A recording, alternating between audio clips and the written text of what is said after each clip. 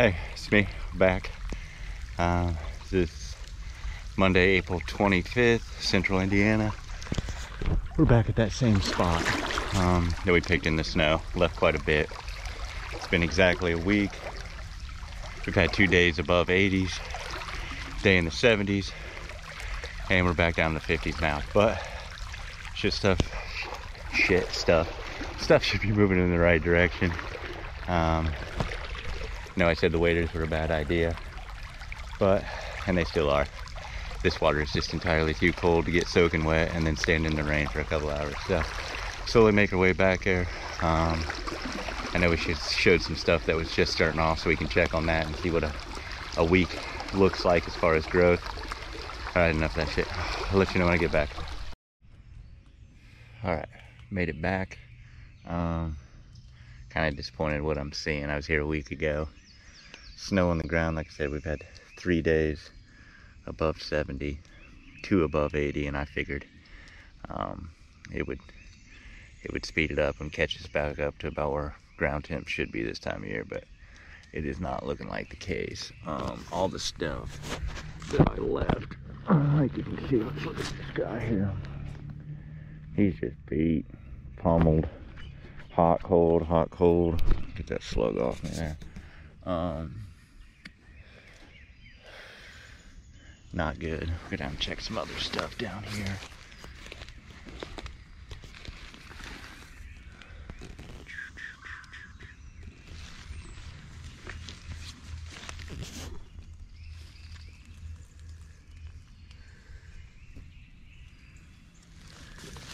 See, like this. He's already laid over. Slug bug safety all over him. Let's check some here. I see some other stuff down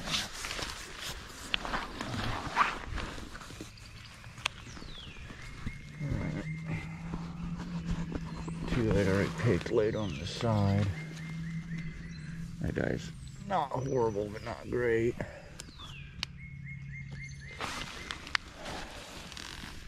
Seems like we're dealing with a little area down here that had a different temp than the rest.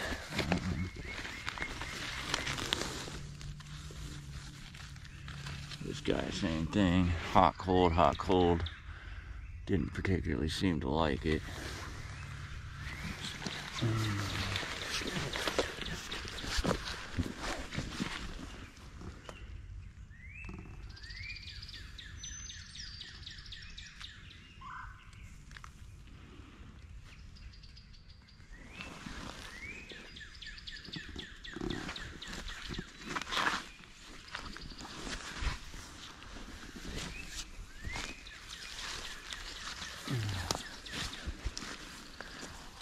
This guy right here, not horrible, not great.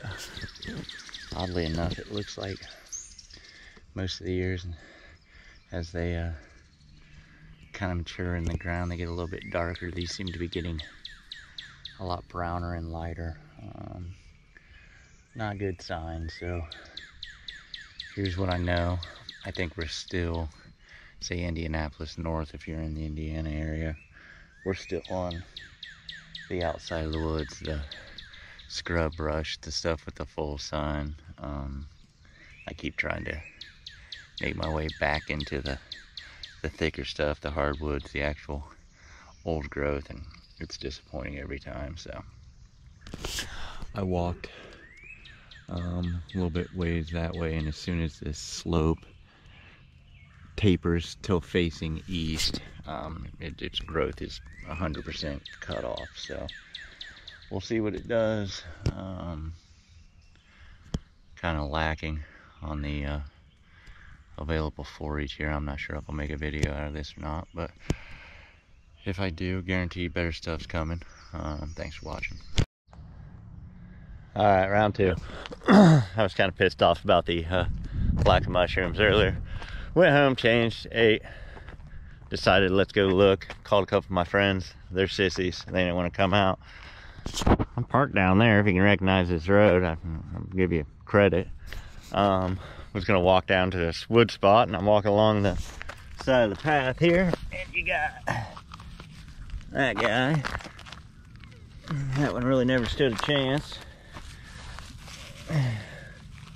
He ain't bad, and he's even better. So I decided, instead of going where I know they grow, I'm gonna go where I don't, check some weird shit. I think we're onto a pattern here. You got some sort of, I don't know, what is that? Pear tree, apple tree. It's a wild fruit tree. So, well, beats this morning so far. Let's see what we can get into. I'll collect this back home if we come anything else. All right, it's been a while. The roadside fruit tree pattern didn't work as well as I had hoped. Bust on the rest of them. I've covered a lot of ground. It's just not ready. So, we did manage to find an old apple tree, cherry tree, some sort of fruit tree in the woods. It's dead. Looks a little different here than what I've been hunting, meaning a little bit more sun. It's a little brighter, feels a little warmer, but I don't care. I'm done for today. So here's the last find. We got this dude. We got